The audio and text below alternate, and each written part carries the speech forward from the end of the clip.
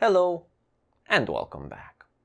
So what I want to do today is look at methods for transferring heat, and in particular look at a component that's become quite common in modern day high performance electronics. That is of course the heat pipe. So what I want to do today is look at why this thing is needed in the first place, look at how it's built, how it works, what are the operating principles behind it, but then also look at its performance and its limitations. So what are the best conditions to use this sort of device in, and when it doesn't work that well. So if you're curious, then keep watching.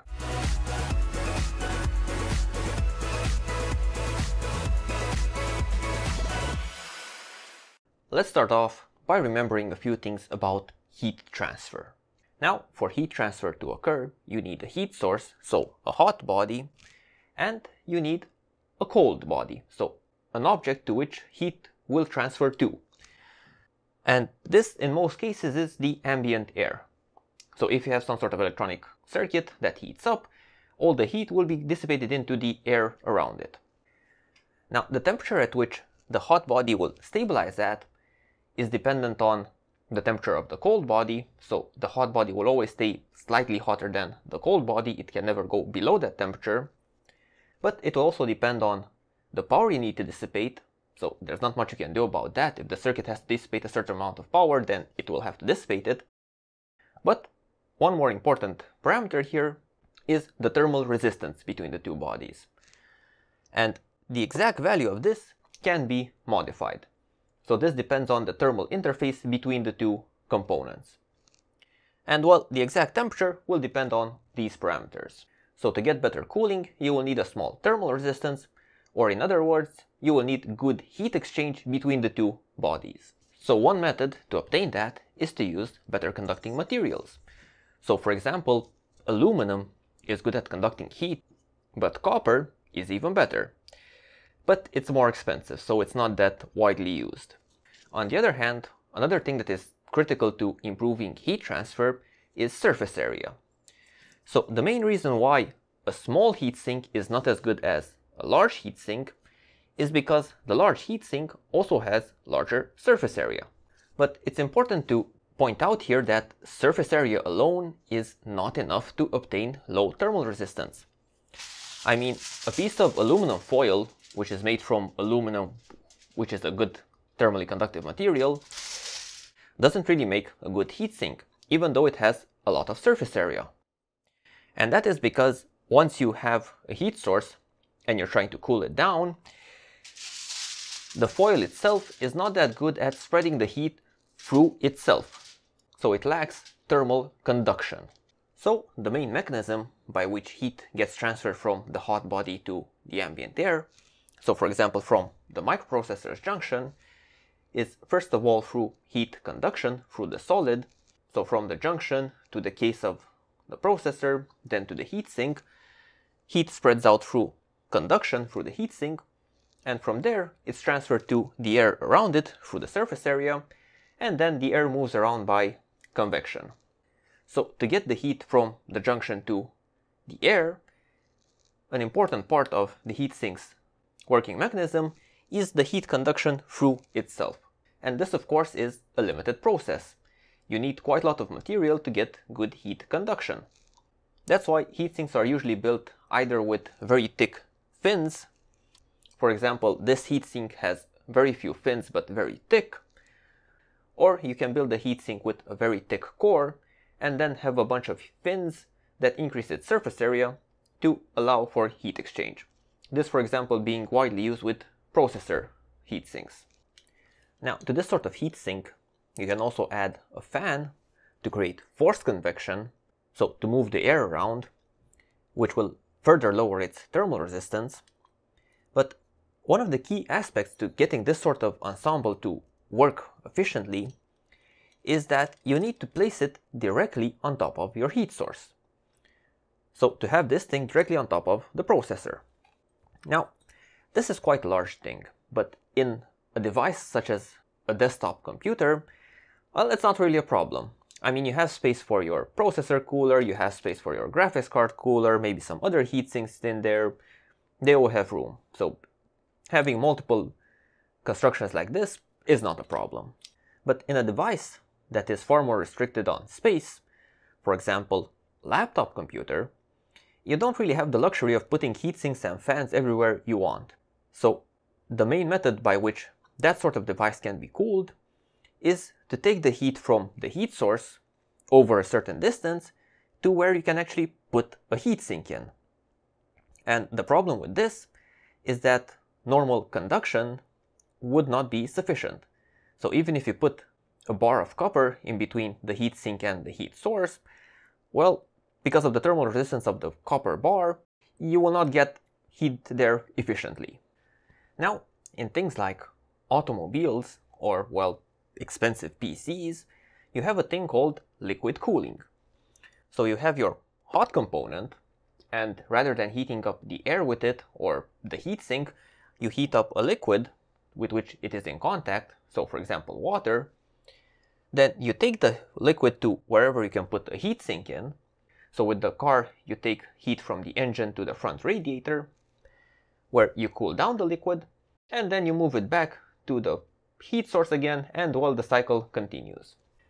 Now, the only problem with this mechanism is that, well, you need a pump first of all to move the liquid around.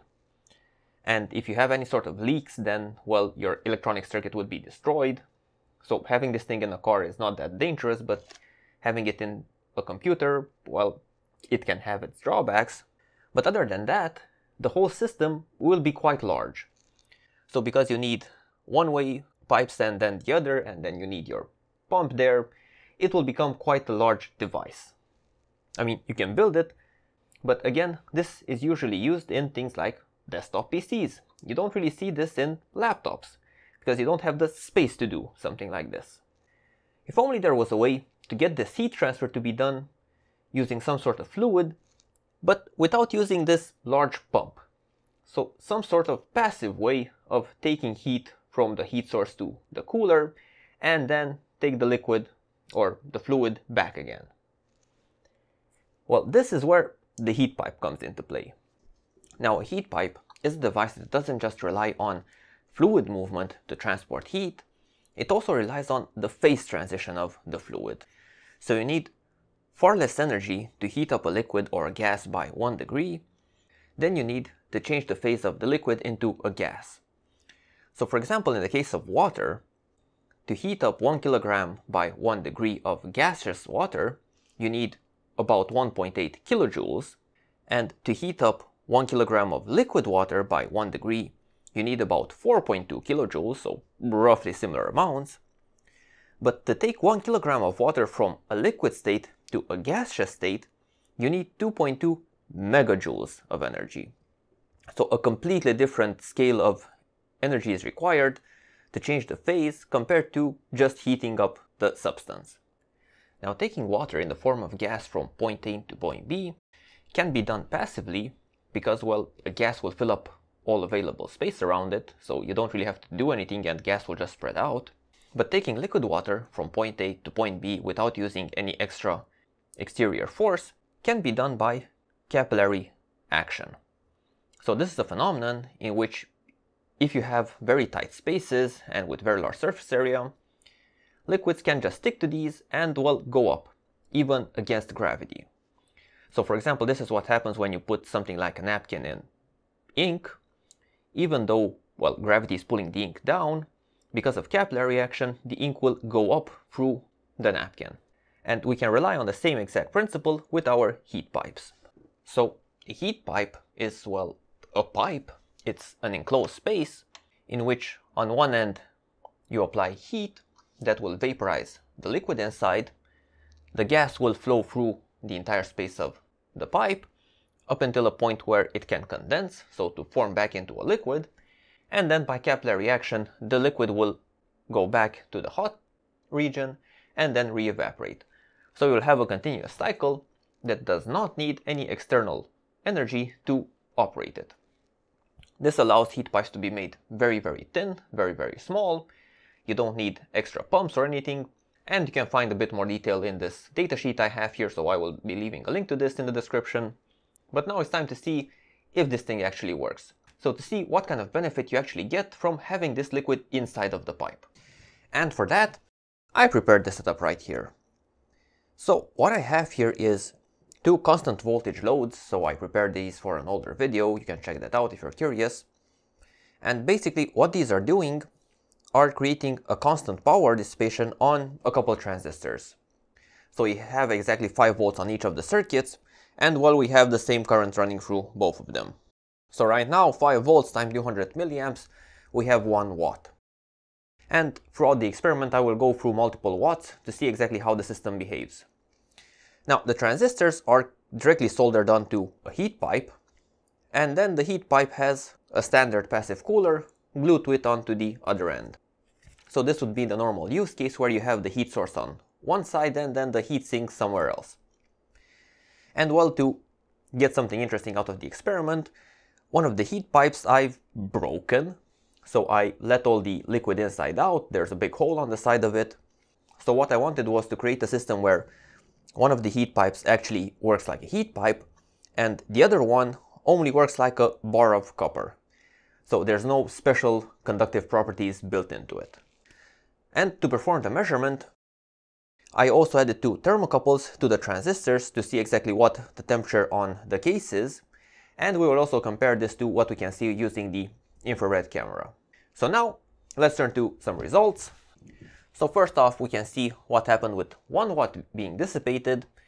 So you can see about 53 degrees being measured with the multimeter, and while the infrared camera is measuring 47, so roughly the same value. With the other transistor we have 63 degrees and then 48, so there is a bit of tolerance in between the two values. But interestingly enough, if we now focus on the temperatures on the radiators, so we can see that for the heatsink with the working heat pipe, the temperature of the radiator is about 44 degrees, whereas the temperature of the transistor is 47. So we only have 3 degrees Celsius difference between the heatsink and the transistor, which are about 10 centimeters apart. Whereas on the other side, where the heatsink is only connected to a copper bar, so there is no more liquid in the heat pipe, it's not working properly, we can see that the transistor is running at about 58 degrees, whereas the heatsink is at 38 degrees. So we have a huge 20-degree temperature difference between the two. If we move on to the next measurement, so at 2 watts, we can see that, well, my second multimeter isn't really measuring correctly, so we see only 79 degrees here, whereas the infrared camera is telling us it's 88 degrees, so maybe my thermocouple wasn't making proper contact. But again, if we compare the temperatures between the transistor and the heatsink, we can see that with the working heat pipe, between 0.2 and 3 we have only 4 degrees, whereas with the non-working heat pipe we have 30 something degrees between the two. So our temperature difference is increasing. So similar story for 3 watts, we move on to 4 watts. So at this point my infrared camera is starting to reach its limits, so we have quite a large temperature on the transistor with the broken heat pipe. So here we have more than 70 degrees of temperature difference between the transistor and the heatsink, whereas for the working heat pipe we only see about 7. So what these experiments are showing us is that with the heat pipe you don't have that much of a temperature difference between your heat source and the place where you're dissipating the heat. And this is quite normal since the heat pipe doesn't rely on conduction like with the normal bar of copper, but rather it's relying on phase transition. And the important thing to remember about a substance's transitioning between two phases, so between gas and liquid, is that phase transition happens without temperature variation. So for the same temperature you can have both a liquid and a gas. And that is why we can see such a small difference between our heat source and our heat sink. Because at the heat source the substance is vaporizing and at the heat sink it's condensing. Both of these phenomena happening at very similar temperatures.